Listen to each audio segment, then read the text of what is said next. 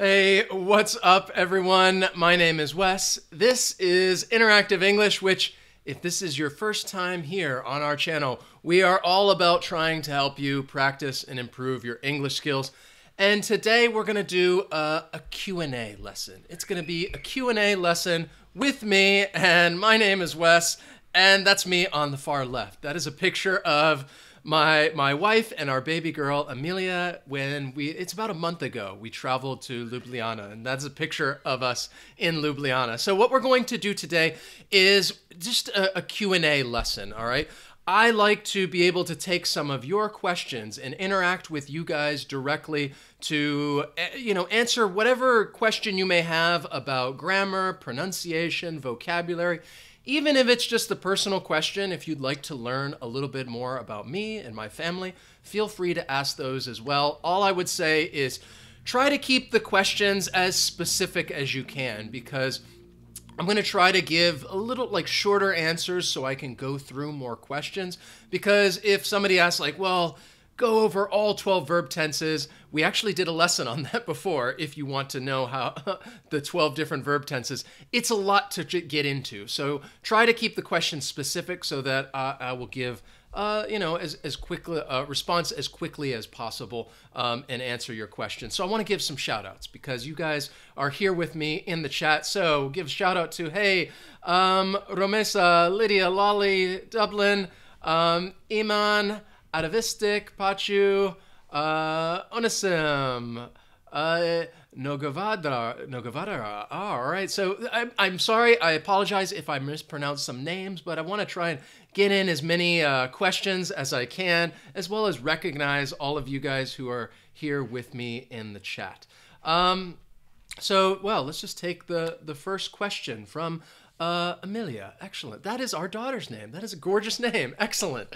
And she asked, could you give some advice for getting a TESOL certificate? So for those of you who don't know, TESOL stands for Teaching English to Speakers of Other Languages. So if you would like to get a job teaching English, maybe in your country or in another country, a school might ask for a certificate. They might ask for a TESOL certificate or an ESL certificate, which is English as a second language, in order to show that you have done some training, that you have done some work to be qualified to be a teacher.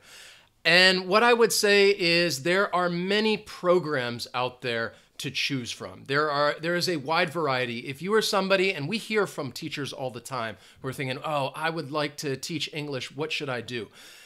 It's hard to say because each country is a little different and each person is a little different, whether you want to teach kids or whether you want to teach adults. So what I would say is think about what goals do you want to achieve? Do you want to teach in your country? Do you want to teach in other countries? Do you want to teach children? Do you want to teach adults? Do you want to work at public schools or after school academies? And then you can start to figure out, okay, what requirements must I meet in order to get this job or position? I think that there are many online TESOL certificates that you can go through. These programs are often cheaper. What I personally think, I think the best programs are the ones that you would actually have to go to class. And you would go there and you would do it could be a 2-week course, and when you finish, you get a TESOL certificate, or maybe 1 month. And I would also say to try and find a course that has a practicum. And when I say that the course has a practicum, it means that part of it is actually practicing teaching, and you are getting up there in front of class and you are having to actually teach. So a practicum course would be very beneficial if you're looking to get a TESOL certificate. So hopefully, Amelia, that helped answer your question a little bit. So Pachu asked, sir, what's the difference between loose and lose? So these are two words. Loose and lose are commonly confused. They are different parts of speech. So loose, L-O-O-S-E, that is an adjective. And you could say that something is loose, that it's the opposite of tight. It's not tight, it's loose. For example, maybe you would say, well, my pants are a little loose. And if your pants are loose, they may fall down. They're not tight. They're loose, L-O-O-S-E. If you're talking about to lose something, would be like you do not win, the opposite of win. The opposite of win is lose, L-O-S-E. That is the verb. To lose a football match, to lose the competition. So again, those are commonly confused because the spelling is similar. It's only one O that's different. And I think a lot of native speakers can confuse these a little bit as well. Loose and lose. We did a story, a lesson a while back about commonly confused words. Maybe check that out. So what else do we have? Oh, wait, it's going fast. So it says, Roger asks, how much it costs to study in America if you are Spanish? That's a good question. If you're talking about if you want to study in the United States, if you're talking about studying English, I used to work at an intensive English program, and it was about, for everything, for just the program, it was a little over $1,000 for the month for just the instruction. And that entailed about 30 hours of instruction each week if it's an intensive English program. So I would budget about $1,000 a month, but then you have to pay for living, for food, and all these other things. So it can be quite expensive depending on where you want to live. And I'd also say that if you're talking about studying like university, then it would be even much more expensive because university classes cost a lot more money. So it depends on what you really want to study. I wanted to give a quick say, so I know a lot of you are tuning in and checking out this Q&A. This is a great time to ask questions. If I don't get to your questions, please write them in the comments once the lesson is posted, and we always try to answer everybody's question, and we do the best that we can. Or sometimes it gives us great ideas for future lessons if we want to do a video and say, oh, this is a great topic. So let's just go. Somebody else, Deanna asked, what does it mean if something is baggy? Speaking of loose, baggy means that something is a little loose. And if you're talking about maybe not just a little loose, it's often talking about like pants, baggy jeans or baggy pants, which they're very, they look big on you. And you could say that there's a lot of room and they look baggy. And it almost looks like they're pretty loose and they might fall down, that they're too big. You could say it looks baggy. It's often talking about jeans or trousers or pants, that they look baggy. Let's see. Saeed says, is it correct grammar structure? You're disappeared by tomorrow. This is a song from Biggie Small. If you're talking about grammar, it makes me think of, like, again, more rule-based. You're talking about writing, in which case, no. You wouldn't say you are disappeared. You'd say you have disappeared. But if you're saying by tomorrow, it's talking about the future tense. So you'd say you will disappear by tomorrow. Or if you're constructing it like using it with another point in time, you will have disappeared by tomorrow. All right, this will have happened. Often, I think when you're talking about music, people break grammar rules all the time, and this is what happens quite frequently in spoken English, and I think in many languages as well. When people are speaking casually, informally, they may tend to break grammar rules, but no, that is not the correct grammar structure right there. Let's see. Why do we use all day? So Onisam says, sir, why do we use the definite article the in the proverb, an apple a day keeps the doctor away? Should we not omit the article as it implies a general thing? You're talking about doctor.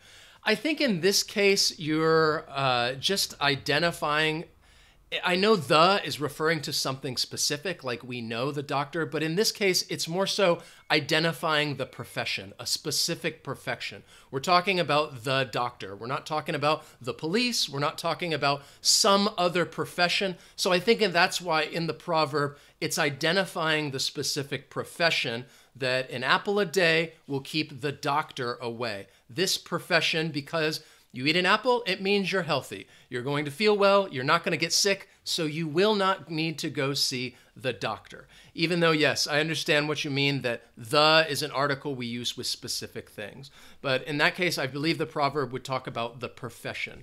Romaisa says, what that mean? Cheerful, please. So cheerful, cheerful is a word like full. The suffix is full of something. It's like full of cheer. So if somebody is full of cheer, then they are very happy. Cheerful means very happy, very excited, very smiley. Right now, I am cheerful to be hanging out with all of you guys in this Q&A. Let's see. What else do we have? Oh gosh, atavistic is sesquipedalianist a word? Honestly, I have no idea. That is a good question. You could try to Google that word. Often, if you guys have words, vocabulary words that you don't know the meaning, I always think Google and search engines, it's a great resource. Just throw the word in there and follow it with the word meaning. So write the word and write meaning, M-E-A-N-I-N-G, and see what comes up. Oftentimes, it'll give you the dictionary results, as well as perhaps pronunciation of the word. So I have no idea if that's a word. It's not a word that I use in conversation, so I don't think I wouldn't worry about trying to memorize that unless it's for your job, if that's a word that's important to you.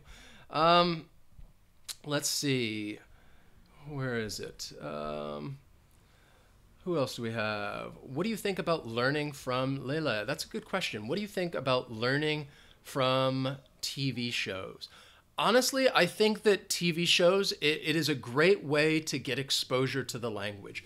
One of the things that we constantly tell learners again and again and again, because they say, how can I improve my fluency? How can I improve this skill?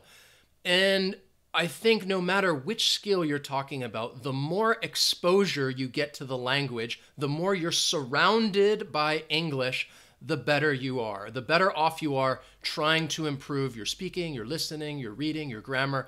And watching TV, it is a great way to get exposure to the language, and you are learning passively. That means that it's passive learning, that you're just watching it for your own entertainment. You don't have to do any kind of action. I think it's good to get a mix of both. When we do our lessons, we try, even though they're recorded, these are videos, we try to make them active. Often we do these lessons and we'll do like a quiz lesson. And I want you guys to write your answer in the chat or write your answer in the comments. That is more active learning. But if you're just watching a TV show or movie, you don't have to do any sort of action. So it's passive learning. And again, that's a good way to just get exposure to the language and also watch something you're interested in. So what I would recommend for TV is first watch something you're interested in, and then try to find something that, if you can, bring it down to your level a little bit. Because especially when it comes to like YouTube videos, so many people will tell me, oh, you speak too fast. And then others will tell me, oh, you speak way too slow. On YouTube, it allows you to change the speed of speech. So usually when somebody says, well, you speak too fast, then I'm like, well, you can slow it down if you want. And other people are like, oh, you speak too slow. It's like, well, if you want to, you can speed it up if you want to listen at your level. So same with TV. Sometimes it's not always possible with TV shows to slow down the speech, but with YouTube, it is very possible to really try to listen at your level. I think that is great. Let's see. Ira said, one question, how to sound good in English? You mean, is it like as an English teacher? I'm not sure like how to like sound like I don't know if you're talking about sounding professional or actually your pronunciation to actually sound more like a native speaker and reduce your accent. If that's the case, to sound like more of a native speaker and you want to reduce your accent or pronunciation, there are many, many different videos out there to try to help people reduce their accent, because I know some people have a stronger accent. And I think before you even begin doing that, it's great to identify what challenges you have in pronunciation. Are there certain letters that you have difficulty pronouncing, and then focus on that? Is it something with intonation or emphasis, and then try to focus on that? If you're talking about like sounding good, like knowledgeable, then again, I think the best thing to do is just to keep learning and keep practicing. I know it sounds silly, and it's the same thing I tell you guys, but even me, I learn something new about English just about every day. Somebody had asked about that word earlier. I forget what the word is. I'm probably going to go look it up after the lesson so I can see if it's a word and know what it means. Because I think when it comes to language, you can always learn something new. And I think that is one of the great things about learning a language, no matter whether it's English or any language. You can constantly learn something about grammar, vocabulary, anything. So something else. Fellow Hong, do you like Taylor Swift songs? Yeah, some of them I think are, I don't really often, I don't listen to much music because I work at home. I don't spend much time in the car. Sometimes when I'm out exercising, I'll listen to music, but lately I haven't been listening to a lot. But yeah, Taylor Swift songs, I think they're catchy. And if I say something is catchy, if you're not familiar with that, it kind of means that it sticks in your brain, that you hear it and you're like, I like the sound of that. It's catchy. Let's see. What is your opinion about the Edouard asked, what's your opinion about the TOEFL text? Like, TOEFL is, again, if you guys don't know, there are two, teaching, I'm trying to think, TOEFL, it's talking about, it's an exam that is given to test your proficiency in English. For IELTS, is another big one. The TOEFL test is another one. And I don't know if you're saying text like you're referring to this type of exam in terms of proficiency. I always think when it comes to IELTS and TOEFL, I understand why they exist, that you need to measure somebody's proficiency if you're talking about giving a person a job or an opportunity to go to school. You want to make sure that this person can function. Personally, I don't think that those are the best metrics for understanding proficiency because when it comes to language learning, there's a lot of things that you can't measure. For example, confidence. When it comes to somebody's ability to say, yes, I am confident to speak in front of other people or starting a conversation and practicing my speaking skills. A test really can't measure that sort of thing. So it really depends on what your goals are, I would say. If your goals are trying to go to university or get a job, then I understand why you might want to take it and why it's important to you. Yusuf, someone's adding, where is it? I thought I saw, it said I had a TOEFL test next week. If you are going to take the TOEFL or IELTS, all I would say is if you're obviously you're trying to maximize your score, definitely take several practice exams, and you can find those online for free. Practice exams for TOEFL and IELTS. Try to identify where your weakness is because they're going to test you on the 4 major language skills of speaking, reading, writing, and listening. And if you can identify your weakness, then that's what you should try to focus on in order to maximize your score and try to get the best score possible. Let's see. RC, what do you think of Britain's Brexit? Well, that's just kind of an opinion question. It'll be interesting to see what happens. I know the deadline is coming soon. I believe it's October 31st, and they're trying to renegotiate. For me, I think it's a little interesting because right now my wife and I, we live in Europe. So it's going to be, we'll see how this affects the world economy, but I know it will have a big impact on the European economy. Personally, I'm not something, I don't think that, it's a good thing. As somebody who has traveled to many places around the world and has lived in different countries, I am much more a person who likes the integration of our countries and our cultures and people, because I've been on the other end where I'm living in another country and I want people to be welcoming. I want them to be friendly. I want them to help me out if I need it. So I personally think it's great when there's more integration. And I feel like Brexit is more so just like, look, we want to be on our own. We want to separate. And yeah, I'm not really a big part. I'm not really a huge believer in that. So let's see. What else do we got? Samuel says, hi, I'm from Egypt. Give us lesson about up usages. Oh, wow. Wow, that would be maybe a good one for the future in talking about a full lesson with different ways to use up, because there's so many. I think the most common one, if you're talking about the direction, like something is up, it's above you. But there are many phrases. I always say at the beginning of our lessons, what's up? And that's just an expression to say a very informal, casual way of saying hello. Up is also a preposition used with many, many different phrasal verbs, like you can back up a car. And if you back up the car, it means you're going in reverse. You can also talk someone up. And if you're talking a person up, then in that case, it means that you are saying a lot of great things about this person. So up has many, many, many usages, and that might be a good one in the future to do like a deep dive into that and find out to really show you how it's used. Last week, I believe I did a lesson on like and how and when to use the word like, because there are 7 different parts of speech in which you can use this one word. And I think it's more of a grammar lesson, but always entertaining. Pavel says, with love from Siberia. Thank you. Thank you very much. Wow, Siberia. Awesome. Very cool. Let's see. Good morning. I'm Henry from Vietnam. What's up, Henry? Thanks for joining us. And language in the real world. Hi, can you introduce yourself to your baby? Yes. So we will have our little baby girl, Amelia. You may hear her maybe in the background. She's in the kitchen right now.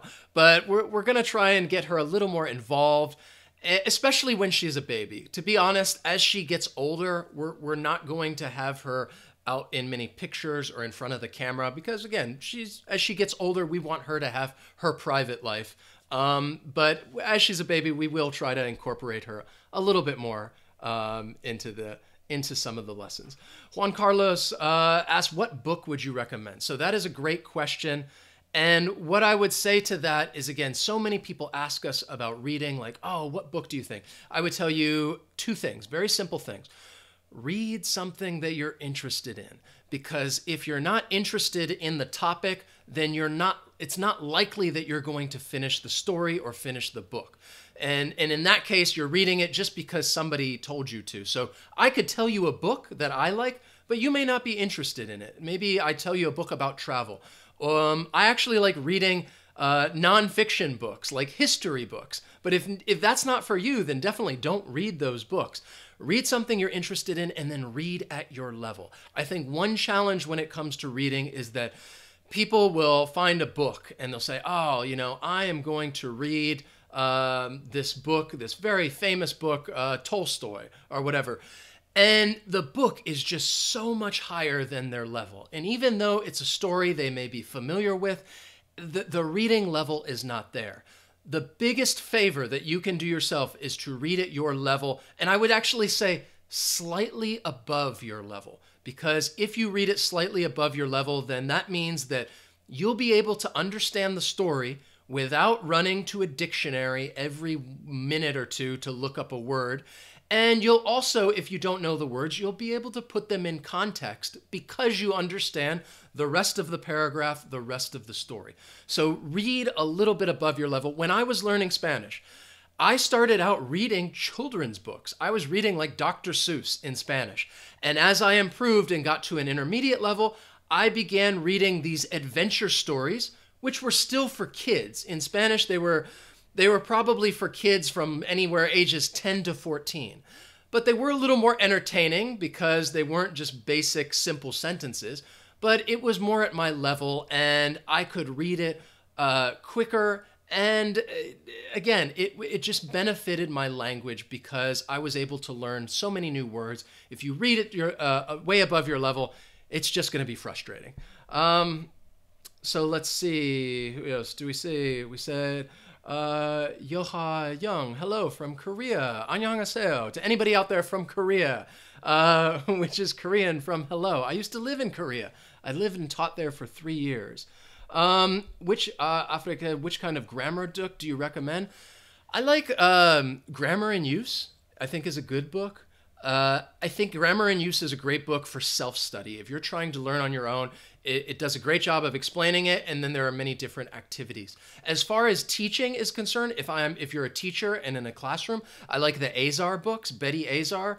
Those grammar books I think are great for instruction because they really lay it out in a way that it really makes sense, and they build on top of each other. So you have one grammar topic, and then there are certain activities that will build on top of each other, and they become a little more increasingly difficult. So as a teacher, Azar books. As a learner on your own, Grammar in Use. All right, English Grammar in Use. JL Reyes, what does aqualung mean?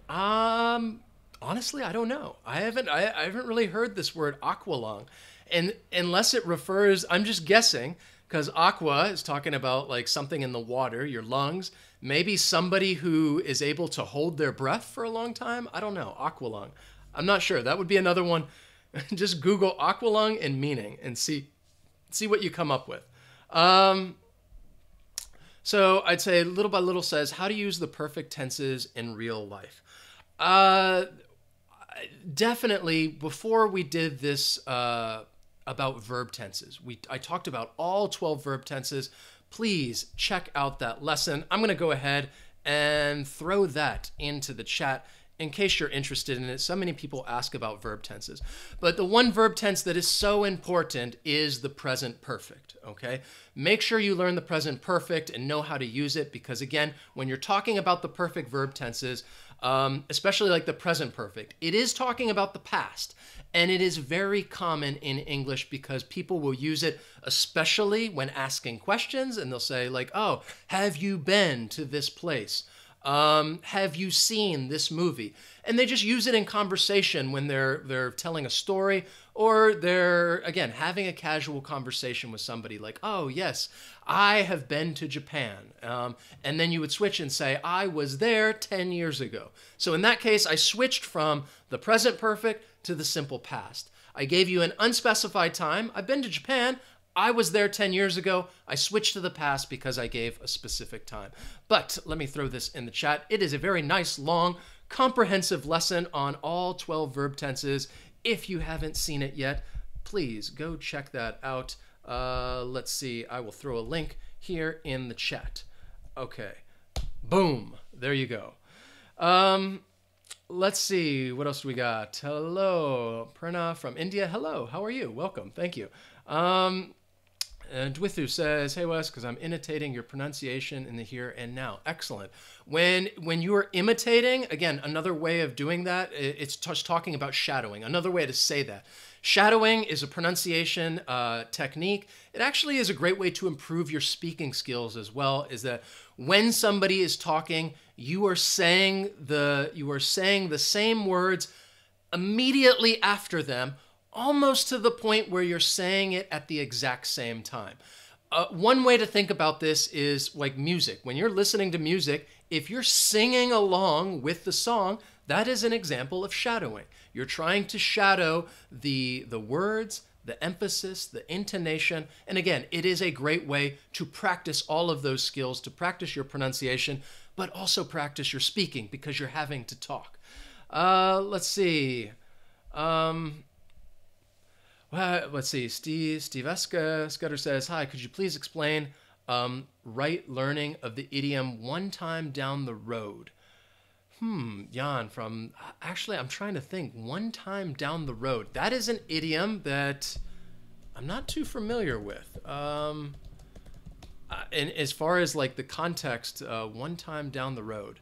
So I would say that there's a phrase. If somebody says down the road, like something is down the road, it just means it's further on down the road. Like, oh, where is the store? Yeah, it's on down the road. In that case, it's just you have to go further to get there. one time down the road. If that's the idiom, I'm not sure. I'd have to see what kind of context it's being used in. So I'm not too familiar with that. Let's see. Some other questions. I'm trying to think. What are the different ways to use would? Okay, Lolly, that is a great question. And I think that's another one. This is giving me a lot of great ideas because I think that's another one because the word has many different uses that we could do a full lesson on the different uses of this word, when they're used, how it's used. I think I used it last week when I was talking about the differences of like, and it's used as a modal. I would like. And in that case, it's just a polite way of saying you want something. I would like. So I'm going to add that to the list. That is a good one. Ladon asks, please say so far. Okay, so if somebody says so far, it just means up until this point. Okay, so for example, if we're talking about this point now, I'd say, so far I have been answering your questions about English. All right, and I use that in the present perfect continuous because it started in the past, it's continued up until now, and will likely continue for a little bit in the future. So I'd say, so far, I've been answering your questions on English grammar. So usually when you're trying to find out some information and, saying, hey, has it been this way for very long? Is this situation, when did it, and you could say, yeah, so far, this is the way it is. I'm trying to think of another example, maybe with the weather or something, so far. Let's see, Mohammed says, your guess was right. Aqualung means a tool that allows divers to breathe for a long period of time underwater through feeding. Oh, okay. So in that case, it's talking about scuba diving. Scuba diving, aqualung. Excellent. That makes perfect sense.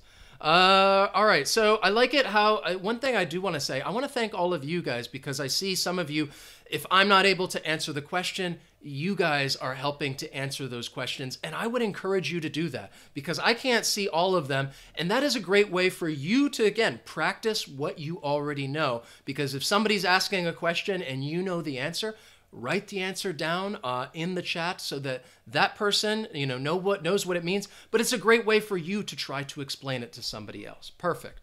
Belawan says, please speak in Hindi. I'm sorry, I don't speak Hindi. Perhaps one day I would love to learn. We'll see. Again, there's several languages on my list. Right now, the first language I learned was Spanish. And then when I lived in Korea for a few years, I was studying Korean. And my Korean, 나는 저는 한국어로 정말 해요. 왜냐하면 한국어로 정말 어려워요. 영어말 쉬워요. I don't know. Probably if you're Korean, you're like, oh, that is such terrible, such a thick accent. But hopefully you understand. All I was saying is that I studied Korean. It's a very difficult language, and I thought English is much easier to learn. All right. And I'm also, right now, I'm learning Romanian. That is the next language that I'm trying to learn is Romanian. So let's see. I do want to let you guys know, if you guys want to connect with us, all right? If you want to connect with us closer, find out more information about who we are and what we're doing, get lesson updates. We'll give you access to the secret fluency lesson. And again, it's just another way to find out what's going to happen in the future because we have a lot of plans for the future, especially 2020. Join our email list. There is a link. I just put it in the chat. Boom. There's also a link down below in the description. It's another great way to connect with us. And again, you can write to us, practice your writing skills. We try to respond to as many people as we can. So, Dwithu, you look more handsome in a black shirt. Thank you. I appreciate that. It's a little warm out today, so it's kind of a buttoned-up t-shirt. So, Mombog, I don't know what you did say in Korean, but it sounds very impressive. Thank you. I appreciate that. yours truly, bring your daughter onto camera. Next time, all right? Next time, I'll try to have Amelia make a cameo, all right? That's a good phrase to know. And if you say somebody makes a cameo, it means that they make an appearance on video, or maybe they make an appearance on the TV show or a movie. So for example, you could say that some person, an actor, has a cameo on this show. They have a very small part where they make an appearance. So I'll try to have her make a cameo, all right? Somebody asked, I can't say her name, how old are you? All right, now let me put the question to you guys. How old do you think I am? I think I have said this in the past. I have given you this information before. You may have forgotten, you may have not seen one of those lessons, but write it, let me know in the chat. Well, how old do you guys think I am? And then I will tell you my age. Also, I just want to say, if you enjoy what we do, and you want to support interactive English and what we do, you can make a small contribution. There are some cool rewards. Check out our Patreon page. I just put a link in the description right there. We have some cool rewards that we offer people for their monthly contributions if you want to support our channel and what we do. All right, so I'm getting some. All right, Elizabeth says 35. Ladan says 48. 48. Oh, okay. Onasem 41. Chris 40. Kathy 42. Perhaps 40. Syed 42. Okay, MJ 30. Roma said 39. I'm actually very impressed. You guys are very, very close. Everybody's close. I'm 40. So this year I am going to turn 41. I will turn 41 in about, 3 weeks. My birthday is November 12th. So in 3 weeks, November 12th, I am going to turn 41. I was born 1978. So many of you were close. Somebody said 18. Thank you, I guess. I really appreciate that. But most of you, yes, late 30s, early 40s, very close. Close enough. All right, so again, I wanted to just take this time to answer some of your questions. I think having these, we do this about each month. I try and do a monthly Q&A to connect with you guys, answer your questions, as well as get ideas for the future. And I hope you enjoy doing these Q&As. It's great listening practice, as well as probably having some of your questions answered about English that you may have wanted to know. So thank you guys for joining me today. I really appreciate you guys being here. Hidden Talent, happy birthday in advance. Thank you so much. I appreciate that. I hope if you have other questions, please write those to us in the comments once the video gets posted. And again, this is a great way for us to find out, okay, what are you guys looking to learn so that we know which lessons we should do in the future. Thank you guys so much for joining me. I hope that you guys have a wonderful, wonderful day, and I will see you next time. So long.